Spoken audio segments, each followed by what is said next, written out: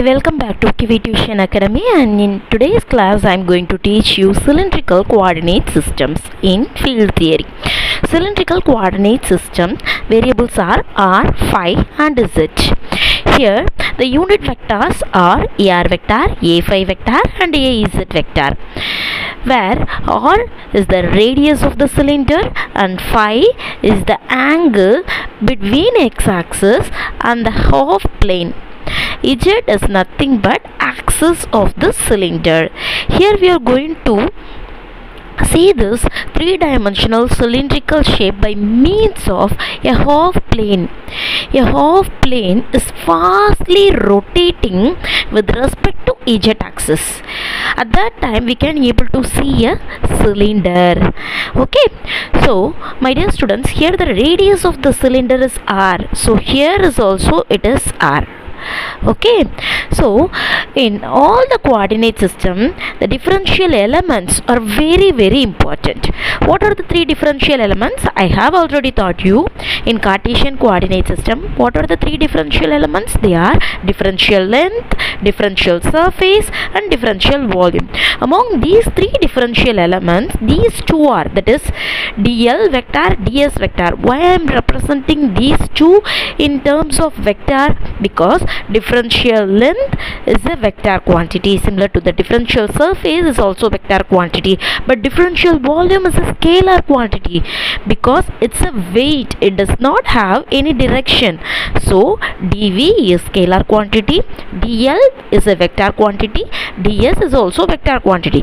Now we are going to see the range of the three variables in cylindrical coordinate system. In cylindrical coordinate system, the variables are r, phi and z. Here r varies from 0 to infinity. The cylinder may consist of 5 meter radius, the cylinder might consist of 10 meter radius, the cylinder might consist of 100 meter radius, the cylinder might consist of infinite radius, but the starting point is 0, right? It is the origin. So the radius, the range of the radius varies from 0 to infinity, and similar to that the angle phi, it can rotate a whole, it can rotate for the whole 0 to 360 degrees. So only the range is from 0 to 360 degree, that is 2 phi, and the z varies from minus infinite, it is positive infinite, and here in the opposite direction it is minus infinite. Okay, so it varies from minus infinity to plus infinity. These are ranges of the variables r, phi and z. Now we are going to in depth about differential length, differential surface and differential volume. Come, let's go. In differential length, see, I can represent differential length as dl vector. So dl vector is equal to dr ar vector plus d phi a phi vector plus dz az vector. And you are asking that why this are here?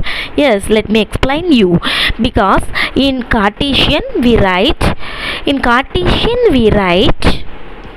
how we write the dl vector in Cartesian? In Cartesian we write dl vector is equal to dx ax vector plus dy ay vector plus dz az vector. But here in cylindrical the unit vectors are what? Yes, r, phi and z. dr ar vector, d phi a phi vector and dz az vector. But why I am writing here r? What is the purpose of using r here? Yeah, let me explain you that. See here, r is always associated with phi. This radius changes with respect to phi. This angle phi is associated with this radius. So see here, my dear students, dr is nothing but differential length in r direction. See here, yeah, I hope it's visible to you. dr is nothing but differential length in r direction. Similar to that, d phi is nothing but differential angle. But here we need differential length. To convert this differential angle to differential length, what we want to do? We want to multiply this particular radius with this angle. Now this r d phi is nothing but differential length in phi direction. Instead of using r d phi, if you are using merely d5 means it's nothing but differential angle. To convert differential angle to differential length, you want to multiply this particular d5 with r. Yes. And now dz is nothing but differential and then is a direction. And now we are going for differential surface. And one more thing I want to tell you, if you want to calculate the magnitude of differential length vector, means dl vector is equal to square root of coordinate of AR vector square. So dr square, then coordinate of A phi is nothing but r d phi. So r g phi the whole square, and then d is square. That's all. And next, come, let's move to differential surface. Yes. So see here, differential surface, we represent it with ds vector. Ds vector is equal to ds r ar vector plus ds phi a phi vector plus ds z a z vector. See here, there are three differential surface vectors that are available in cylindrical coordinates. They are ds r vector. See here, it's nothing but ds r vector. Okay, ds r vector is nothing but ds r vector. See here, this is nothing but dsr. Okay, so dsr vector is equal to, let me teach you very easily how to write this dsr vector. See here, what is in the subscript? R. So you want to take the unit vector as ar vector. So in r, phi and z, I am going to cancel r because I have wrote that as unit vector. So what are the two remaining?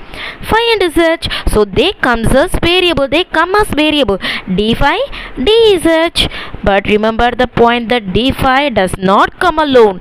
It always comes along with r. That r is here, d phi dz. That's it. So dsr vector is nothing but differential vector surface area perpendicular to r direction. And similar to that, there are three more vector surfaces. There are two more vector surfaces are possible here.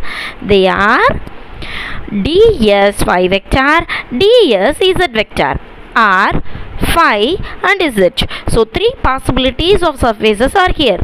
Similar to this, we are going to write ds phi vector. Here, what is in the subscript? Phi. So yes, it comes as a unit vector, a phi vector.